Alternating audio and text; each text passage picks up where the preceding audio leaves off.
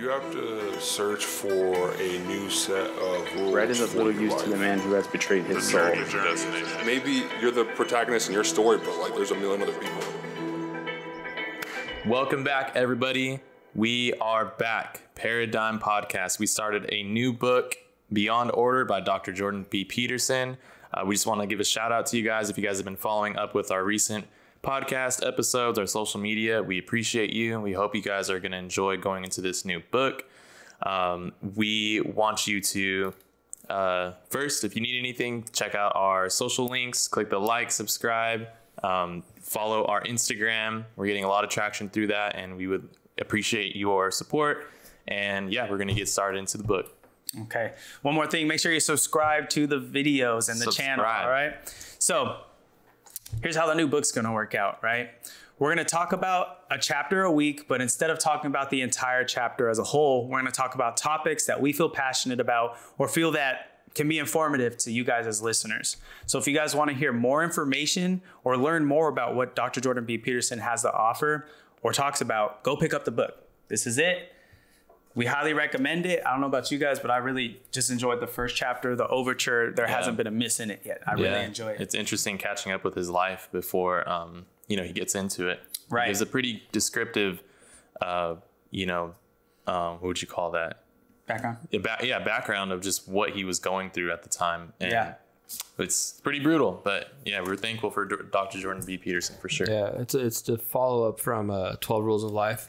So that's why we're kind of like the overture is a good catch up. You know what I mean? Because he did disappear for like a year or so. So yeah, yep. And it tells you about that whole background of what's going on. So it was really good. Go pick it up, and we're hoping you're keeping up with us. And comment down below on what you think about some of these topics. Okay. Let's get it. So chapter 1 is titled, Do Not Carelessly Denigrate Social Institutions or Creative Judgment. Okay. So one of the topics we're going to be talking about that was introduced in this chapter is titled The Fool. So the image in the front of the chapter, did you guys take some time to look at that? Yeah. You're talking about the illustration, right? Yeah, with the dog. Yeah, very beginning. And the guy about to leap off the cliff. Not leap off the cliff, but he's almost about to step off of a cliff. And the title underneath that illustration, if you guys go pick up the book, it says The Fool. Yep. Yeah, he refers to it in the subsection we're going to cover today. Yep. And so Peterson describes the fool as a young, beautiful person, eyes lifted upward, journeying in the mountains, sun shining brightly upon them, about to carelessly step over a cliff. Or are they? Their strength, however, is precisely in their willingness to risk such a drop, to risk being once again at the bottom. Dr. Peterson also states, much that is great starts small, ignorant and useless, but today's beginner is tomorrow's master. So people think in order to become someone great, an expert or on top of a hierarchy, they need to know everything. When in fact, the best of us never stop learning and become passionately eager to understand what they do not know. In life, there is always going to be a new starting point that needs to be improved upon. A new job, graduate school. And I'll open up the question to you guys. Is there a starting point that you guys can remember in your life where you had to embrace the role of being the fool? Fairly recent for me is just developing a website. You know what I mean? I went through the class before back in 2016. I think I had my code still up on what's it called? GitHub, where you upload it to a server.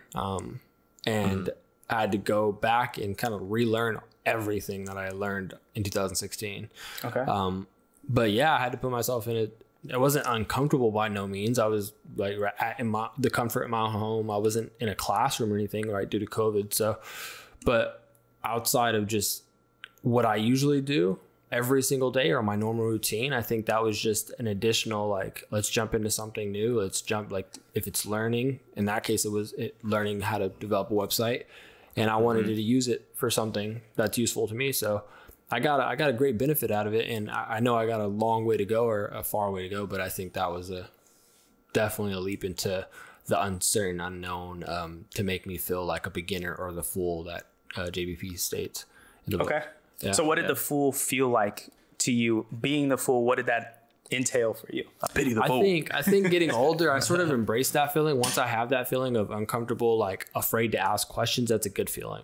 You shouldn't run from that feeling. When I was younger, I used to run from that feeling like, oh, don't ask questions. You're going to like, it's people are going to make fun of you. You know what I mean? You get that feeling of like anxiety or anxiousness of, everybody else is ahead. No one's going to ask this stupid question. But realistically, how many times have we heard like there is no stupid question? And I think just getting older, I sort of embraced that, embrace the beginner, the fool, or the lack of better term, stupidity, like the lack of understanding or knowing, because you are educating yourself even because he talks about in the book. If you're going to act as if you know everything, then you're inevitably moving blindly through life, right? Thinking you know everything. Right. So, I think it's a good feeling. It's a scary feeling. It's a feeling that a lot of people don't like, but I think as I got older, me personally, I think I just started to embrace it a little bit more. Okay. How about you, David? Yeah. When was I a fool? Yeah. My whole life, bro. I've been a fool since '96. When did you have to embrace being a fool recently? Yeah. So for those watching, I mentioned it multiple times. I'm a graphic designer, and when I was growing up from high school all the way up until, college, and even now in many ways, I have to be willing to be the fool, right? And it's just the way it's described by JBP is someone who is, what we say is taking risks of being humiliated, but not letting that humility turn into shame or something and negative, right? And we'll talk about harnessing humility in a few moments. But I was willing to be a fool just being a graphic designer. I mean, I had to risk, being humiliated in front of the classroom, making something that I thought looked cool and was designed well, but then to get critiqued really hard. And many times I had to put myself out there. I've seen other students who were trying to do something or design something, make some cool images or some art or something. And, you kind of look like a fool in some sense if you're a beginner and you're just thinking that this looks great and you're following these, these rules that you have about design, and you haven't had a lot of time to develop those skills yet, but you're putting something out there as if it's ready to be critiqued. And that's where I definitely felt that. Like, I felt like a fool showing stuff that I thought was dope. And then my teacher's like, no, this ain't it. This is not a logo that's going somewhere. Okay. All right. So how about you, John? Is there an instance in your life, maybe more recently, where you had to kind of embrace the role of being the fool? Yeah, sure. Earlier this week, I found out some more information about like some responsibilities that I'm going to be taking on like in the future. And there's like a certain piece of equipment that like they asked about. And I personally don't know how to use that piece of equipment. And there's a guy who teaches a class that has like a lot of overlapping stuff with me. And he's got that same piece of equipment that's brand new. And I was like, yo, do you know anything about this? Because I was hoping that he could teach me. Right. So I was like, I don't know, man. And I was trying to figure it out. And it wasn't working. That's why, I was asking him. And turns out he doesn't know anything about the fucking machine either. So, nice. But it was good though, because I know we're gonna bring it up later, but I ended up sourcing, not sanity, but I ended up sourcing like fucking brain power, because now we have two guys trying to figure out how to work this machine. Right. And I only got the extra help because I was like, hey man, I don't know how to work this. Do you? And I think he was like, like, I don't know how to work it either. I didn't want to ask anybody. You know what I'm saying? Do you guys think, real quick, the feeling of being a fool stems from just like that humility, like you're just like the embarrassment? Yeah, that's kind of like you're embarrassed almost to say like, hey, I don't know how to use this machine, dude. Like, can you show me how? And then that awkward kind of space is what makes you feel like you're. I think that's, I don't know how to word it, but I think that's also, that comes from society though, because when we're kids, we love not knowing things. We love like, what's this? What's this? How do you do this? How do you?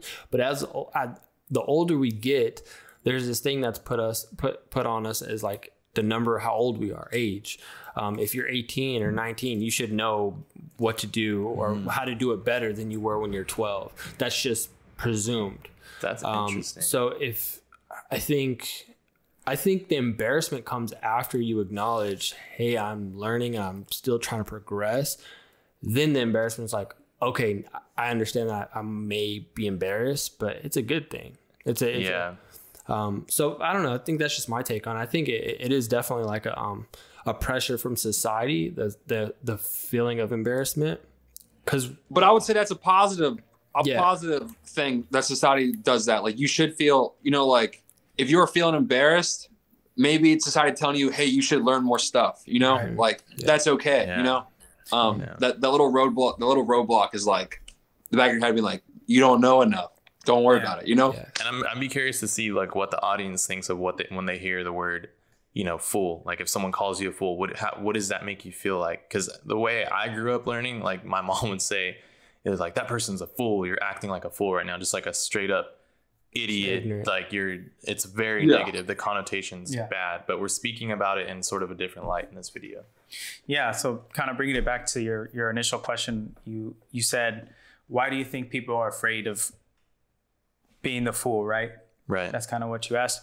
So in the subsection, the necessity of equals, JBP says, those well-positioned have used their current competence, their cherished opinions, and their present knowledge, their current skills to stake moral claim to their status. Ooh. In consequence, they have little motivation to admit the error, to learn or change, and plenty of reason not to.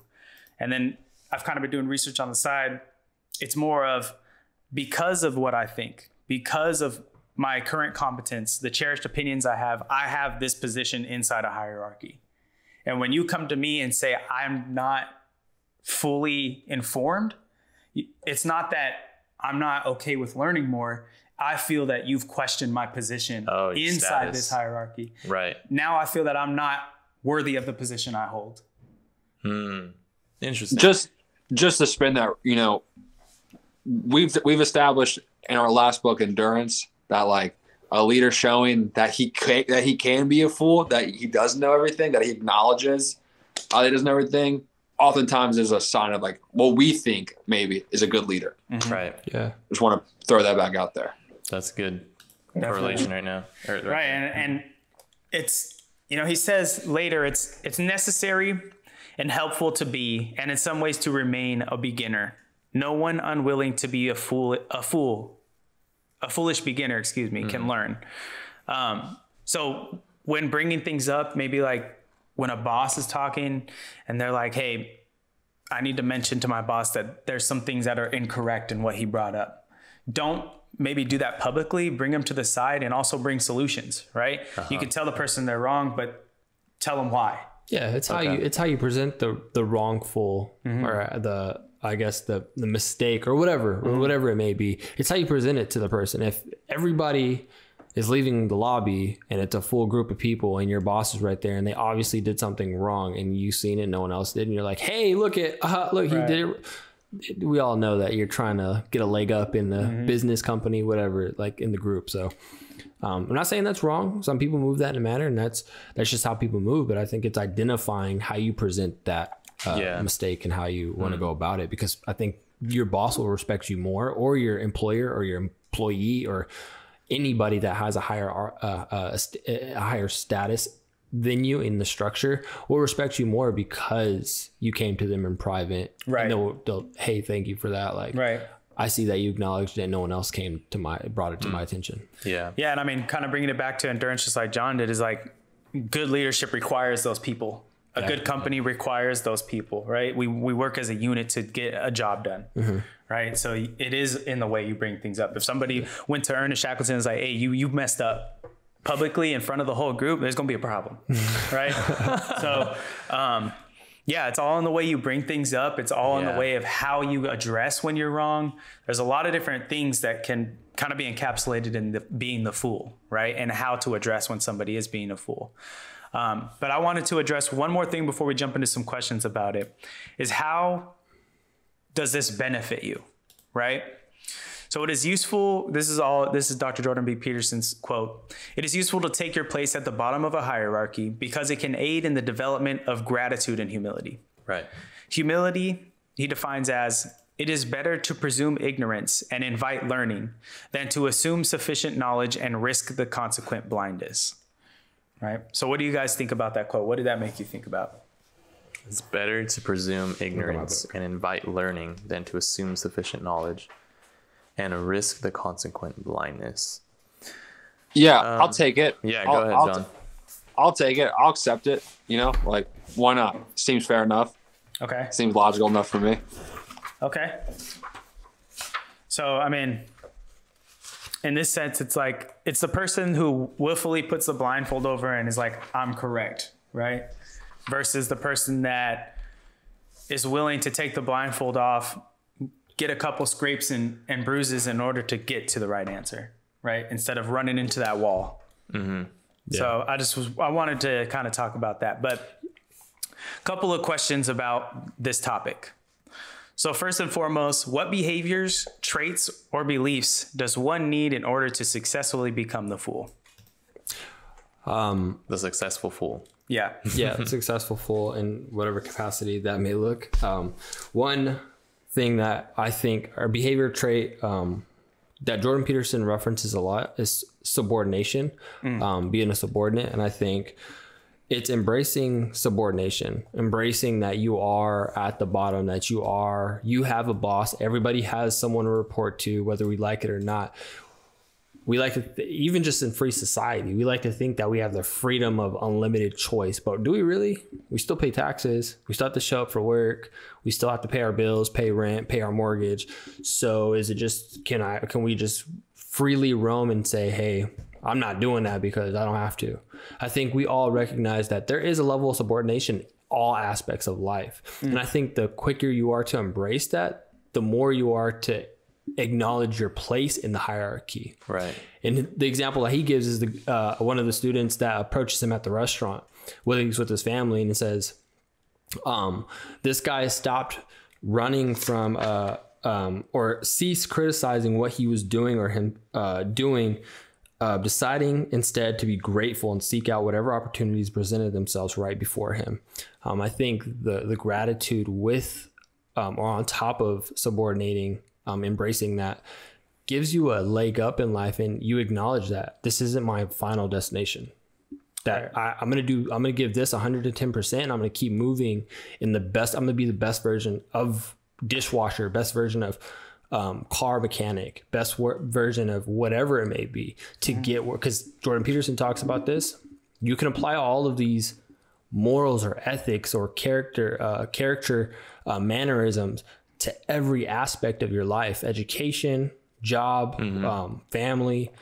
So how you carry yourself in one aspect of your life is most likely how you're going to carry yourself in another aspect. Okay. So how is some way, give me one way somebody can incorporate that or institute it into their current way of living? Look at your life, analyze your life, see where you stand right now, financially, mentally, family oriented, how strong or weak, wherever you feel like you need to improve, or maybe you just want to get more, more out of where you're at. Analyze that and kind of sit down with those answers and figure out, do you criticize yourself too harshly? Are you ungrateful for what you have? Do you have a roof over your head? Do you have clean water to drink? Just analyze everything. And then when you're taking that step back into reality, when you go to, I don't know, say you work at a restaurant and you see, I don't know, let's just say a homeless person that's on the side of the road. I think you acknowledge, I do have it good, and I can even make it better by my own willpower because I am ahead of a lot of people that don't have as much. It's easier to be grateful for things you have than it is to want more of things that you don't know what you want. You know what I mean? So just apply gratitude, embrace subordination, and start from where you're at. You know what I mean? You have unlimited possibilities. Okay. Sounds Jay, can you re-ask me the question? Yeah. So what behaviors, traits, or beliefs does one need in order to successfully become a successful fool? Okay, yeah. I broke this down in two parts. Okay.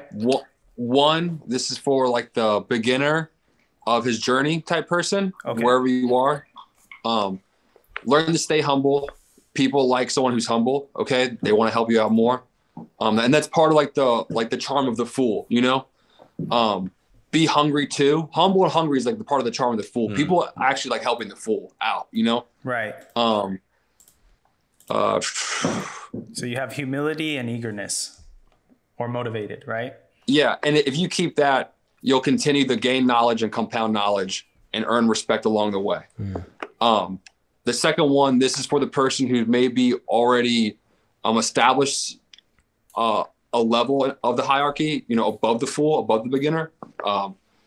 For them, it's don't be afraid to be the fool. Man, that's not right, because like that's what we're talking about. Don't be afraid to look dumb or ask questions, because if you don't continue to compound these things, then you'll stay stagnant. You know, you'll reach a plateau. Yeah. Don't be afraid to be the fool. Okay.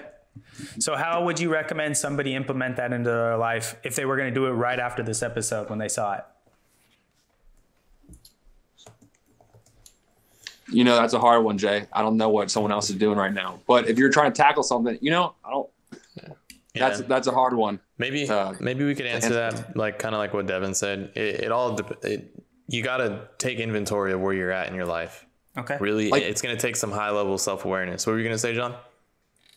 Yeah, because it all just depends what you're doing. You could be like a student afraid to try out for a sports team. Like, don't be afraid to be a fool to try out for that, you know, because you don't know what you're going to miss out on. You could have like a whole journey of a great experience, but you'll never get that unless you're ready to be a fool. Or you could be a dude who's like 35 and overweight and you're afraid to look like uncool at the gym. But like, if you don't start now, you might miss out on a lifetime of being healthy the rest of your life, because like you're afraid to like look dorky at the gym for like maybe a year or 6 months or whatever, you know? Those are good examples. I kind of want to say just have thick skin too. You know what I mean? I think of the times where I felt humiliated or I felt like a fool, and I had to take some pretty harsh critique, you know, not even at school, but, you know, relationships.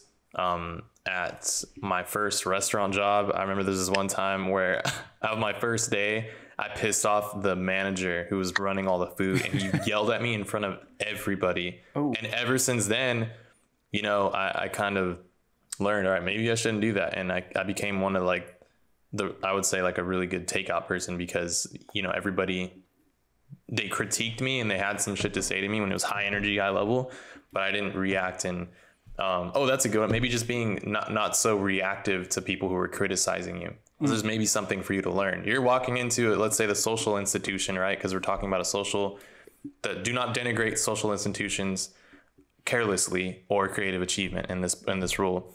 Understanding that the social institution exists for a reason. You start doing this, maybe it's you're a host, and then you move to takeout and then food running, and then you become a server, and then you can become a something manager, and then you can become something like that. And that system is there for a reason. So take understanding, have thick skin, and that all ties into subordination. I think we covered that pretty well. Okay. Yeah. Right. Yeah, definitely. So for me, I would say it's a tough one. I think gratitude is a big part of it, right? Yeah, definitely. Accepting being the fool means you kind of have to be grateful for the people that are trying to teach you, right? Mm-hmm. In my own experience, being in grad school, I'm working with John Wakabayashi. If you haven't seen it, go check out the interview. And you'll understand what I'm talking about. The man has the force. It's like trying to ask somebody in Star Wars that's a Jedi to explain it to you. It's not something that can just be explained in one sentence, one paragraph, or even one chapter of a book. You have to read multiple books, and you have to do it. You have to just kind of do it. But I'm so grateful to have somebody that is willing to walk with me through that journey, right? Or at least be on the sideline and be like, hey, you're going the wrong way, right? Being grateful that people ahead of you or people that might know something that you don't plays a big role in that. I would say having gratitude that I don't know everything, but there is somebody that does. Yeah. And I can learn from that. I think that's a big part of it. And then being, passionate and patient, right? In the Principles by Ray DeLeo, he has a 5-step process, right? Where he has step 4 is process, right? You make a mistake, you're running, you make a mistake, you fall, you process what's going on, you change your path, and you keep moving, right? Being passionate and having patience kind of, I think, falls into that processing stage where it's like, okay, I made the mistake. I have passion that I want to learn what I can do to improve going forward on that path, and patience with myself to understand that it's not going to happen overnight. Right. Right. So these two kind of go hand in hand in the sense that you have to be passionate in what you want to learn and what you want to become better at, and then be patient in understanding that it's not going to happen in a blink of an eye. It's going to take continual trial and error. And so I would say that those two, for me, would be probably the biggest, or one of the biggest ones to apply moving forward. Patience on there. Yeah. I can't remember who in my life told me, but they said that saying, practice makes perfect is not, it should be patience makes perfect. That's what that makes me think of. It's your patience with all the mistakes you're making or whatnot. The willingness to learn. I heard every time I hear that practice makes perfect, I always think of this. I can't remember exactly what they said, but it was practice just makes for more practice. Yeah, somebody hearing that, they're like, you know what I mean? All right, so one last question on this topic, and we'll move on to the next one. Who do you guys think could benefit from incorporating this? Everybody in the world. Everybody in the world. Okay. Let's be specific. Let's be real specific. Because if it's everybody, it's nobody. Well, who would? The real question is, who could you see not benefiting from this? I said anybody 18 and up. After talking with DJ, I took away the top part. I say 18 and up is because you got to have a certain amount of emotional maturity to even fucking read this book, man. Like, sometimes I think I'm too dumb to read this book. It's like a lot to unpack. You're a fool. So, we are the fools. So I feel like there's no point to this book for the people who can't, they're still doing other stuff, Yeah, can't comprehend. But adults, young adults to adults. You could be 80 years old and you could be like, I could start doing Wordle with the grandkids, and that'd be something new, Okay. So I want to bring it back, Dev, because you said who wouldn't benefit from it. Mm-hmm. I think that's a good point, but there's a point in somebody's life that they can benefit from it then. If you're thinking everybody can benefit from it, when in their particular life, just give me one example then where they could benefit from it. Okay. So one, talking about the awareness part that John's kind of acknowledging. Yes, and in the sense when I say everyone, I mean everybody that's capable of comprehending intellectual information. Okay. That can sit and read or sit and dissect information. If you're aware of what you're consuming, that's up to your own willpower, your own capabilities of intellect. But to incorporate to a specific person, I think it's someone that's willing to be patient with themselves, reanalyze their current situation. When they do reanalyze their current situation, they are aware of where their mistakes and downfalls are happening. If they are aware of everything already, then that's a great person. This is who should be reading this information. Okay. Because if you're already looking for that, if you're seeking that self-improvement already, don't get airheaded, don't get big-headed because you think you know everything and I'm already there. I'm already doing this. I'm already positioned in my life where I need to be. Well, that's great. But what happens when you get to the finish line and you own whatever you want to own, you have whatever you want to have, do you just stop? And is that it? Or you do continue to learn and continue to look for the new innovative ways to find that 20-year-old, 18-year-old person that was always looking to self-improve. And how do you maintain that? Okay. So I think that's the person that's looking for self-improvement all the time. Person that's looking for self-improvement all the time. Okay. That's a good way to put it. I would say someone who could benefit, right? Who's the person that could benefit from incorporating this idea of being the fool? Maybe if you find yourself criticizing things pretty harshly, and I know that's going to take some self-awareness, but I think of the person who's always blaming the social institution for what it is and not taking the proactive mindset to be like, okay, well, what can I do to well, for one, you know, show gratitude for where you're at. For those watching, you know, if you're in that situation, I think you can show gratitude. And if you find yourself in maybe a victim mindset, you know, like someone who's, you know, like I said, blaming the social institution for what it is rather than not appreciating it for what the greater good is, or what it's doing for the greater good, for the company that you may be working at, for the relationship with your family that you have, maybe your job, you know, for what it is right now in this moment, and take those next steps to harness that humility and see where these ideas could actually benefit you. I would say if you're finding yourself criticizing things pretty harshly, maybe you could try this out. Try this idea out. Be the fool. Be willing to do that. Show gratitude. Understand your place and your subordination into what you're in right now. Mm-hmm. Yeah, definitely. What do you think, Jay? I think, you know, you hit it pretty well. I think this would be really beneficial for people who are just entering the world of hierarchies, whether that's a new job, you're going to undergraduate school, graduate school, adults that are entering a new hierarchy, right? You just started a new job where you need to figure out where I fit in, how can I improve, and how can I move up in this hierarchy. I think those people, you know, hierarchy is kind of this vague term, but it could be a bunch of different things. Social, it could be a job, it could be a bunch of different things. But right. If you want to learn how to improve, you need to understand where you are. And you need to understand what you need to learn in order to improve. Yeah. Right. And in order to do that, you have to accept that you don't know everything. And so that's where you accept being the fool. Okay, I don't know. How can I know? And how can I use it to improve my position in this hierarchy, my life's position, any of that? Right. Mm-hmm. Understand where you are. Use the fool to understand. Use the what would you call that?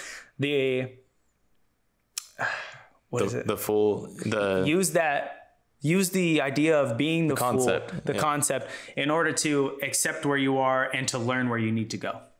Right. And that's what I would say. The benefits too is that you could potentially get noticed by your higher ups, right? That maybe you're you're criticizing all the time, and then they'll start to take notice of the hard work you're putting in, and then more doors will open. That's what I had kind of written down. And, you know, you're part of something bigger than yourself, and you'll have more opportunity practicing this mindset and showing gratitude and humility. I think those are the two things that they got to do. Yeah, definitely. I think why I said a person that's always self-improving, because I know our notes say like young adults and adults that are moving into newer hierarchies.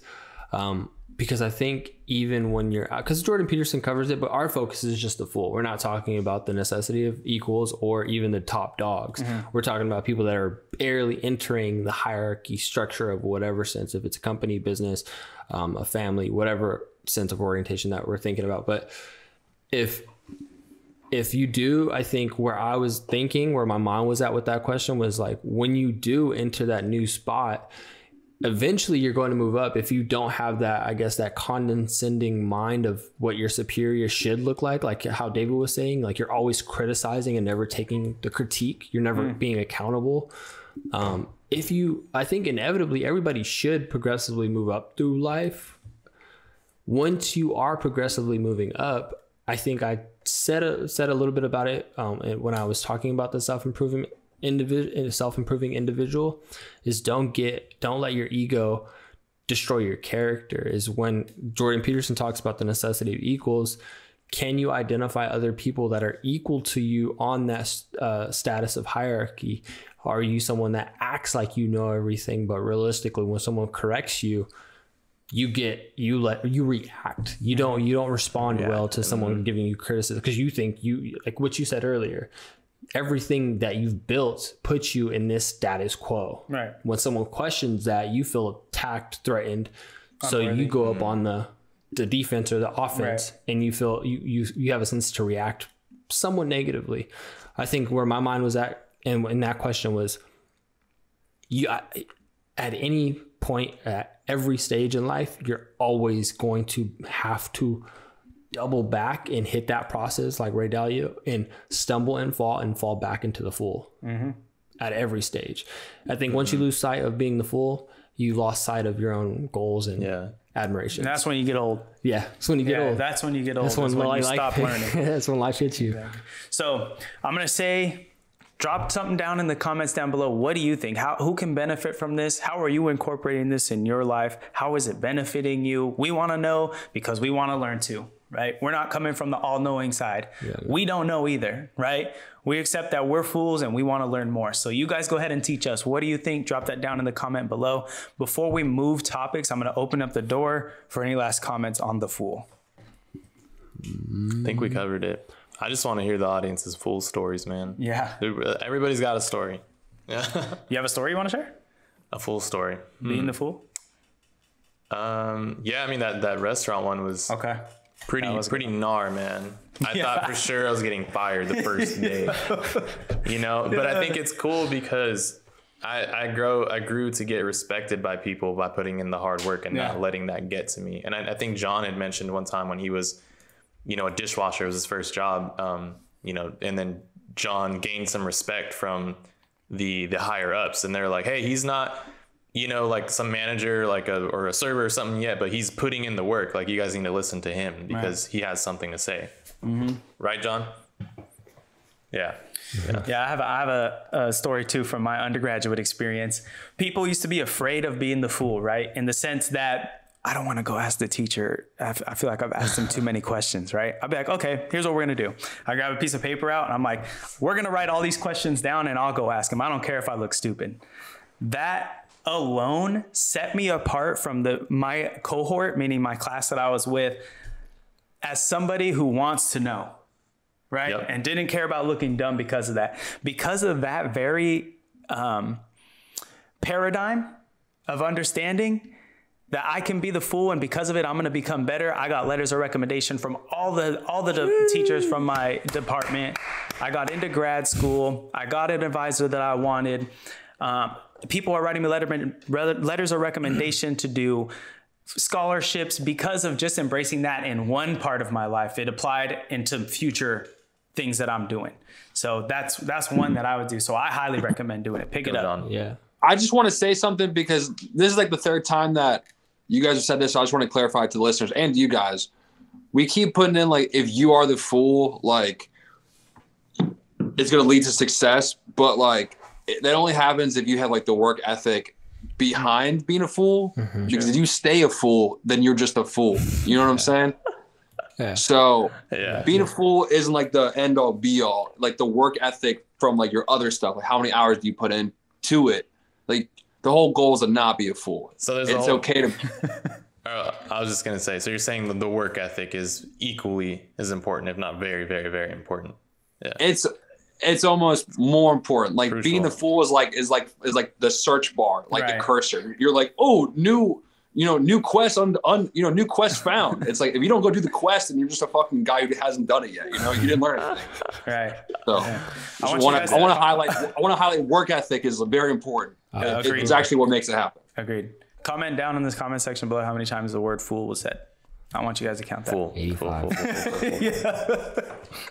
All right. Next topic. So a big overarching topic that he brings up in chapter 1 is the idea that we outsource our sanity. Ooh, what does that mean? So that means people depend on constant communication with others to keep their minds organized. We all need to think to keep things straight, but we mostly think by talking.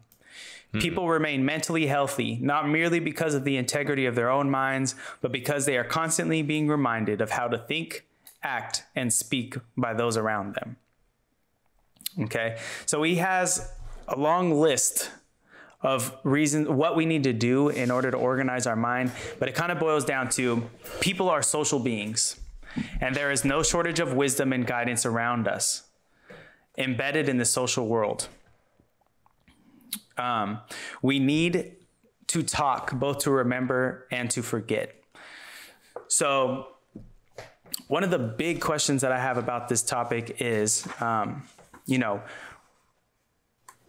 what does it mean to outsource your sanity? What does that mean as a whole? Outsource your sanity. Mm-hmm. So I think the way it's described, right, is like, it's like you said, we think as we speak, and we sort of are in a part of this like social contract between people to kind of remind us of how to speak, think, and act, sort of shapes our behavior, and we outsource that on other people to stay sane, Okay. to conduct ourselves. Yeah. Okay. So, you know, how can people benefit from maybe having the correct crowd, or how can it be a problem to have the wrong crowd to outsource to? What?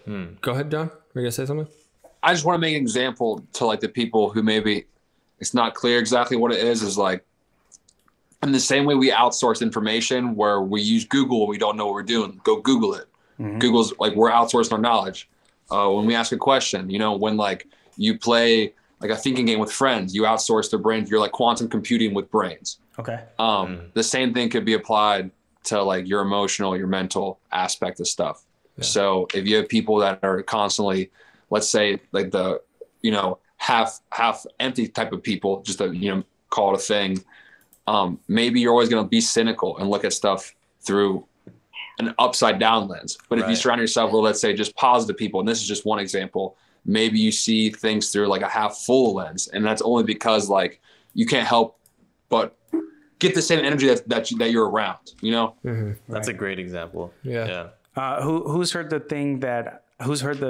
saying that you are a product of your 5 closest friends? Yeah. I've all heard Or your 5 closest relationships. That's MySpace, baby. Who's in my top 5? Yeah. Oh my gosh, dude, that's a flashback again. You moved me up in the I went top to your 2 profile. friends. I went to your profile, and I'm not in your top 5. What's that about? You tell me I can't outsource my sanity to you, or what? Like, what's going on? You're in my top 5. Like, don't make me look like that. Like, people see that shit. They see I'm not in yours. Like, I don't want to be that guy. I don't want to be that guy, dude. Definitely. So if you look at those, you go to that MySpace page, everybody's like, I look at Dev, I look at David, I look at John. And I'm like, well, who are their 5 closest people? If I look at these 5 closest people, I'm sure I can find traits, behaviors, habits that John exhibits that one of these 5 people, if not more of most of them, to all of them, exhibit that same habit, trait, or behavior. Because of that, it's important to understand the people around you, because whether we believe it or not, you outsource your behaviors, your habits, the way you act, the way you talk to the people around you, right? If I say something that doesn't mesh with this group will be, hey, you know, that's not okay. But it might be okay to a different group. So that wasn't very woke of you, Jay. Rethink that. Right. Yeah. So it's important to then I would say it's very important to understand who you're outsourcing your sanity to. Not to say you can't have different groups of friends, but understand that you're going to be getting competing ideas from different groups, right? Absolutely. So if you're hanging out with people that just want to do the bare minimum, don't be surprised that when you do try to do more than the bare minimum, they're going to try and bring you right back down. Crabs in a barrel bucket mentality. In other words, you're a product of your environment, right? People you surround yourself. Yeah. So with 5 bums, you're gonna be the 6th. Yeah, exactly. Dude. You're number 6. So, you know, then the question arises: if we do outsource the problem of our sanity to the interpersonal relationships around us, how do we use discernment to choose these relationships wisely? Okay. For me, I really want to take this. For me, and it's, you get that from the first part of this chapter, which was my favorite, but it's the value of pointing. And it's all about finding out what's valuable, you know? Oh, that's a good one. And you can be I think different communities are different countries are different. But if you find out what's valuable in your community, then you would surround yourself with a team to be good at that thing, you know? Yeah. And I think early in the book, it references the whole goal in life is to not win the game, but to be on the team that's playing the most. Yeah. You know? To play the most amount of games. Play the most amount of games. So like you got to find out what's the thing that's valuable and build a team to do that thing and keep trying to do that thing, you know? Right. Yeah. So would you say it's important then to evaluate the group as a whole, what's valuable, or understand what's valuable to you and find people that it coexists between all of them? The later, because I don't think everyone has to have like the same goal. If actually it might be bad because like there might not be enough for me, you know? Okay. Yeah. But if you have overlapping things, like we can have like, team effort, symbiotic, you know what I'm saying? Okay. A natural relationship. Yeah, synergy. That's a good one. I think I agree 100% with John. I think like to identify, or how do you discern groups that you should be around and you shouldn't be around? What do you want in life? Where do you want to land? If you can't identify that, then how do you discern anything at all, ever? Yeah. You know what I mean? Like, you have to have a destination. You have to have a finish line. That, not saying that that's the end goal, but that's a step. That's a part of the process. Once you hit that finish line, what's your next finish line? What's your next one after that? And not saying you have to know 10 years, 20 years into the future, but if you're not aiming at anything, you're gonna ceaselessly and endlessly walk into an abyss of darkness. You're just gonna keep going into nothing. Yeah. So find something to aim at, find something to hit, find a target. And then what you guys said, don't just associate with people that have the same goal as you, because if they're trying to attack the same thing you want, that creates competition. Just align yourself with the people that have, which is good. Competition is good, actually. Jay and I was talking about this earlier on a different topic, but it is. I think all of us know competition is definitely going to bring not only empowerment to us as individuals, but as a group. You'll see the levels of like how far you're willing to push yourself when someone else wants it as bad as you. Mm-hmm. But then, like, also with competition, like, maybe the people don't want to help you because like you're in direct conflict with their best interests. Yeah. Right. Yeah. Yeah. And so I think fair. That's just find a purpose, or not a purpose, but find your direction first. Then you can discern who can be in the car with you to stay in your lane, who can be on your journey with you, because not everybody's fit for your journey. Right. You know, some people driving a coupe, some driving a bus. Yeah, so just find where you fit in. I think that brings us to, and I want to ask you for yours too, but I think this has brought us to a point where, okay, we need to understand what's valuable, right? And then we need to find people that also hold that in value, right? But that takes self-awareness. That's the second time that's been said in this episode, right? How do people build self-awareness to be able to understand what's valuable to them? How do you build self-awareness? See, dude, that's why it's my favorite part of the book. The pointing part to me is like the best part of this book, because you find out what's valuable, like at a young age. And I think it's a little bit of like nurture versus nature, where like parents who like spend a lot of time with their kids, teach them like what is important, what they teach them values. Right. You learn that pretty fast. So I guess it's a lot of it's where you come from. So if you don't come from parents who maybe were like more nurturing, like you have to learn that later in life, you know? Yeah. But, and I guess in that fact, you find role models, but the whole thing is like, the pointing thing is from a young age, you figure out what is valuable, you know? Right. Yeah. And so John's referring to a part in the book. It's called the point of pointing. Right. You know, it's a good section. So you believe what's valuable to someone on 100% of the time is subjective or individualistic? I would say subjective. Like, for example, like my parents, like whether like I have control over or not, I grew up like with certain like principles and morals that I was taught, you know? Okay. And like in other communities, like they have those things. You know, I was listening to a podcast about Asian Americans in California and like their, like how much they strive for education and stuff. Okay. Because that's part of like their family culture, and my family, that wasn't one of the big things in our household, was like having to get A's. Like we were happy if I was passing, and just nothing wrong. That just wasn't one of their things. But there's a reason why like there's like a high number of Asian Americans success rate in college, because like that's one of their family morals. Okay. Yeah, that's a really good point.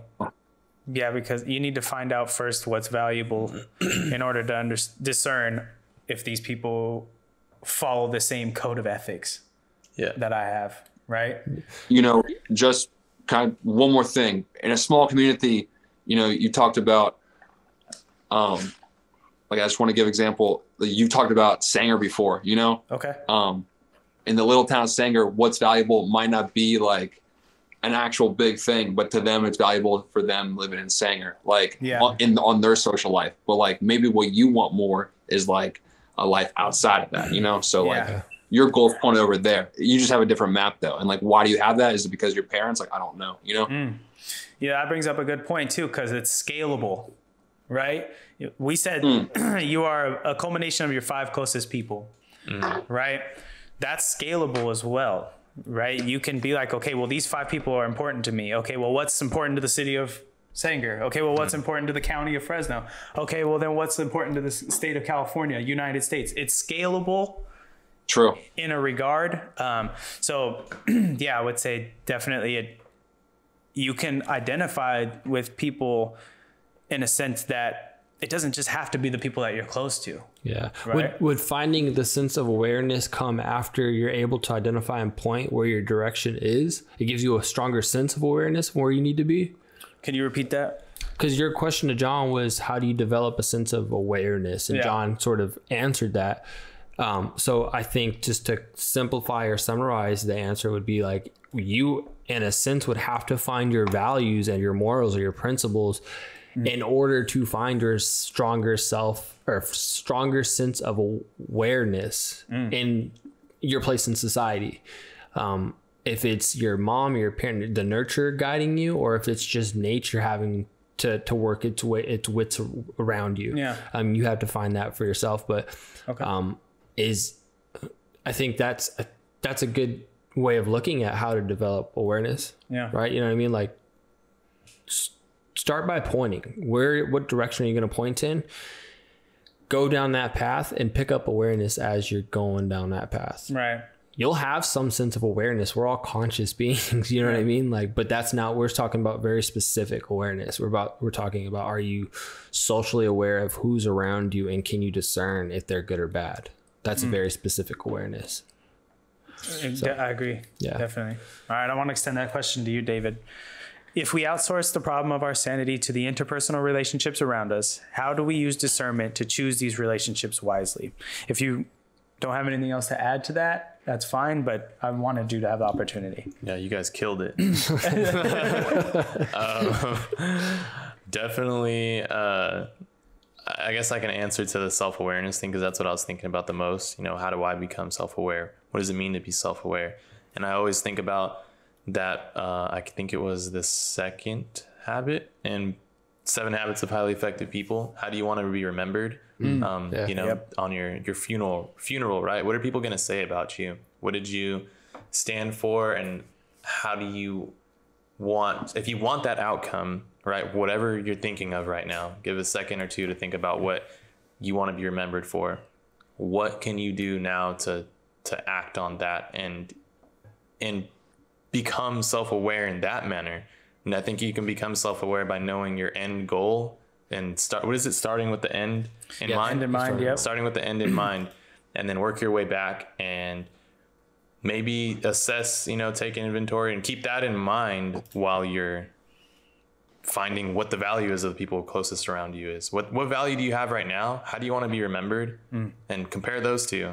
Maybe I should point to something else that's valuable or something. You know what I mean?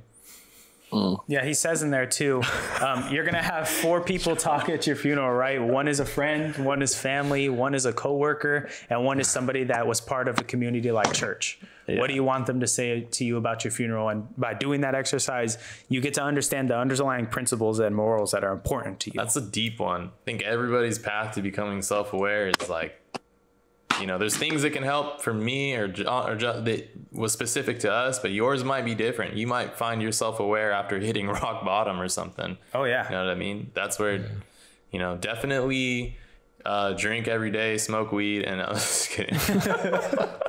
Definitely. YouTube, we don't mean that. We don't mean that. We don't mean that. All right. All right, I have another question then.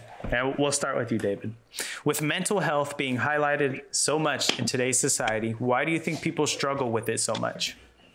What are they outsourcing their mental health / sanity to? Okay. Say it again. Okay. With mental health being highlighted in today's society, why do you think people struggle with it so much? Meaning, what are they outsourcing their mental health / sanity to?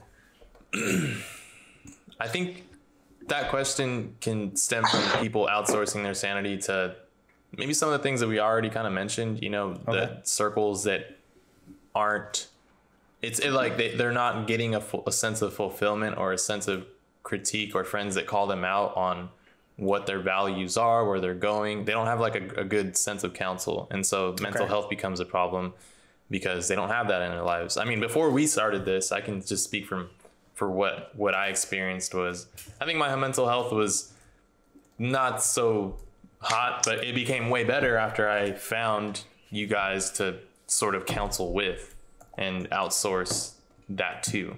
You know, what I was dealing with. I got another perspective, another paradigm. Can you think about it this way? Emotional, like the social emotional aspect was increased for me when I was able to share those ideas with you. And then maybe the mental health, I think it gave me a stronger sense of control over that. You know, I wasn't struggling with it so much at that point anymore. Okay. Because I was able to outsource it on you. Yeah, definitely. Okay, I see what you're saying. Yeah, I think for my answer would just be if mental health is highlighted, if it's being highlighted a lot in today's society, if you're outsourcing your sanity to, let's say, social media, the only reason why mental health is being highlighted so much is because social media isn't a good outlet for your sanity. You have to find, like going back to what we just said, find people that you can discern good and bad to your own correlation or where you want to end up in life. There's millions and billions of people on social media that are judging and criticizing you for not knowing who you are as a person. Mm-hmm. So why are you listening to these people? So if people aren't aware of their own self-confidence or don't know where they want to end up in life, they're letting other people that have never met them, never seen them, judge and bully or critique them, and they're taking it to the heart and not truly understanding their own self-worth within themselves. Okay. So they let other people give them value outside of their own that's interesting. Discernment group. So I think mental health is highlighted because there's a lot of people that haven't developed that awareness that we just talked about. So why do you think people put so much weight behind, say, a social media website, whether it's negative or positive? In what context? What do you mean? So I have an idea. I put it up on Twitter. Is this good or bad? Because what I'm doing is I'm outsourcing my sanity to Twitter, right? And I'm waiting for a response back from Twitter, whether it be a person from all the way across the world or my close circle. Why do people put so much weight on that? I think it's Johnny can go right now, but I think in simple terms, you know your true intentions, and people will lie and sugarcoat their true intentions on why they post things. We've seen that over and over and over again. So the person that's posting it knows their true intentions. Everybody else is kind of just reacting or responding to how they feel about what you're putting out. They don't know your intention. They don't know why you put it out. They're just reacting based on what they believe, the reason why they think you put it out, and why they're reacting to it. If it's negative or bad, as far as context wise, we don't know. But if it's a bad context, it may not be in your favor to even respond to something that is making you think negatively. Okay. But social media gets that kind of triggers out of people. And I think that's why mental health is such a detriment in the space of social media. Okay. See, the last sentence you said, social media gets such a big trigger out of people. And I'll extend the question to John. Why do you think that is? Okay, actually, that was perfect. I just think it's a numbers game, you know? Like, I live in a town that's got like, I fucking forget now. I want to say like 35,000 people. I don't know. Okay.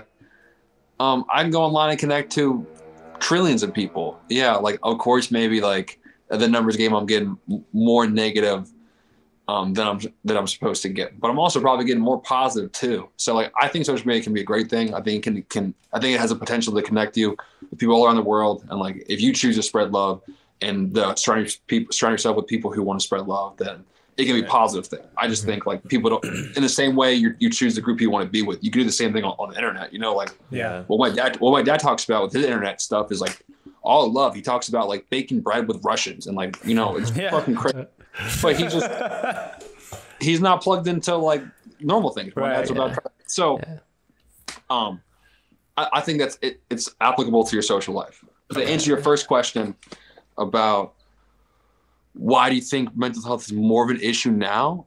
I think that the decay or the decline of like local community organizations has something to do with it. I think even pre-COVID, but really pre-internet, there was more like block parties where like, at least in my area, like neighborhoods would get together and like eat food. And all the kids around the same age group would all hang out, and parents kind of all in the same ballpark would like kick back and like hang out. I don't know you guys. I never see that shit anymore. Me either. I never see that anymore. Nope. That's crazy. It's very rare. Yeah. So like, not like you're not even outsourcing to your local community. Of course, you have mental health issues. You know, you're not talking to people like you used to. And you know, like Devin brought up, if your only interactions are bad on social media, I mean, that's not a good cycle. Right. Because I think more than often now, when I meet people in person, most interactions are nice. Right. You know? People aren't themselves on the internet. Dads aren't going to the bowling alleys anymore. Kids aren't going to fucking Chuck E. Cheese with all their friends. You know what I'm saying?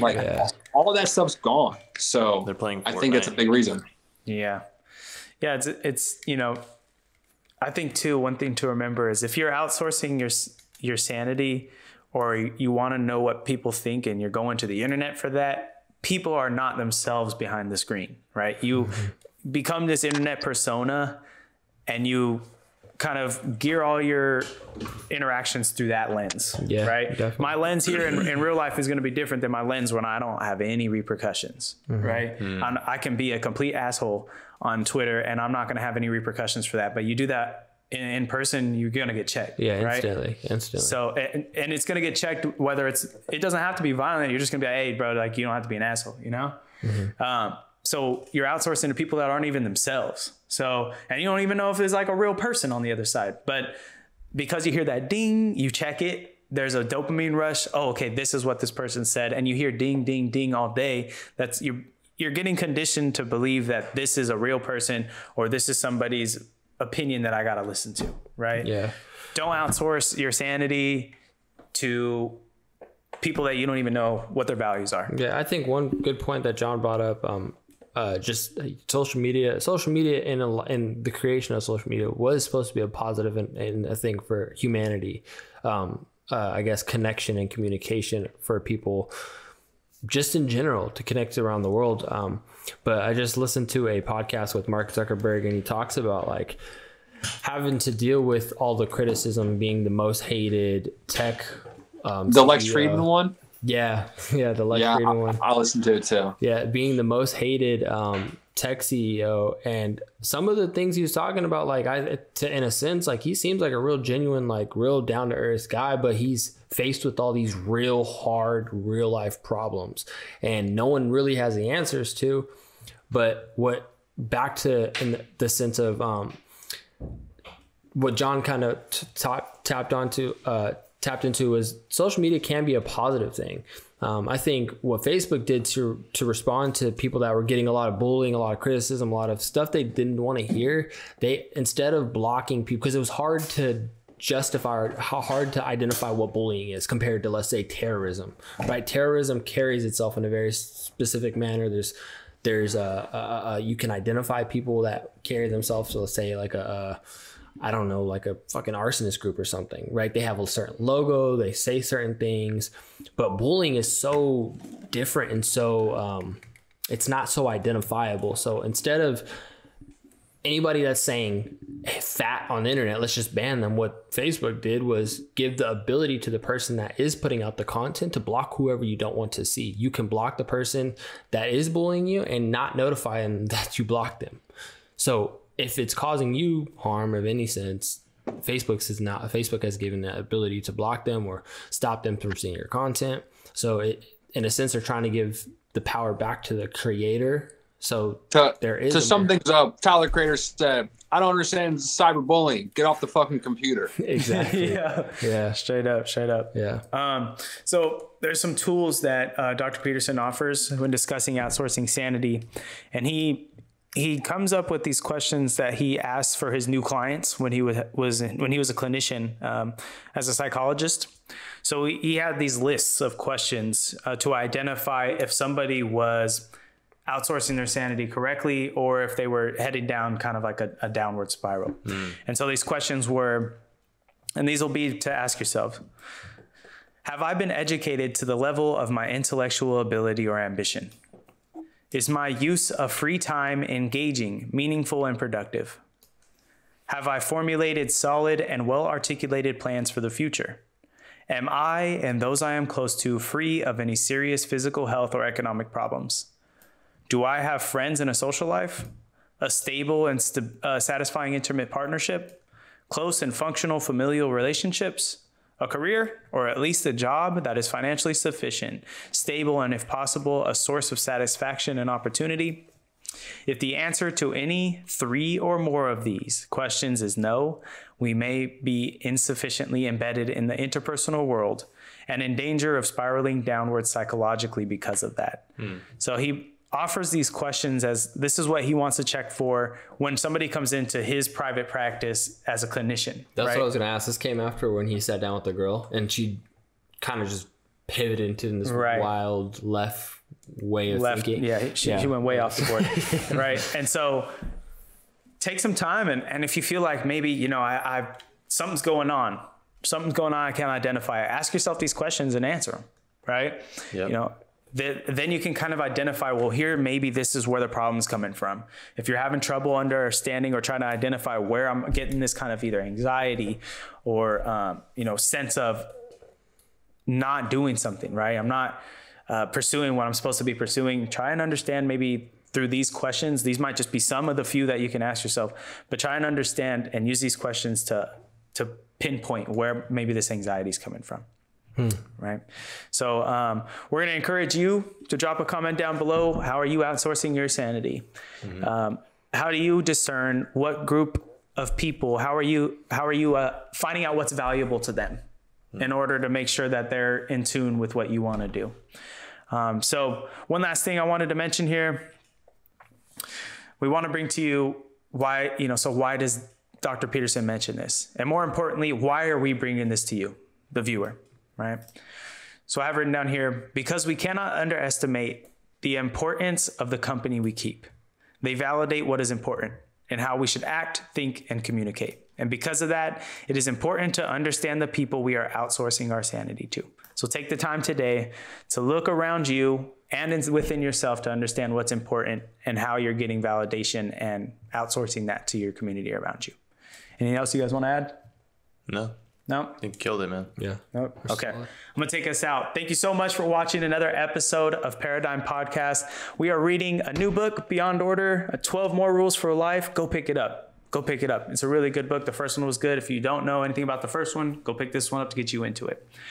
Before you take off, make sure you subscribe to the channel, drop a like down below, comment to any of those questions we asked you guys throughout the video down below, and all the information to follow us on, you know, we got an Instagram, we got a Spotify, we're on YouTube.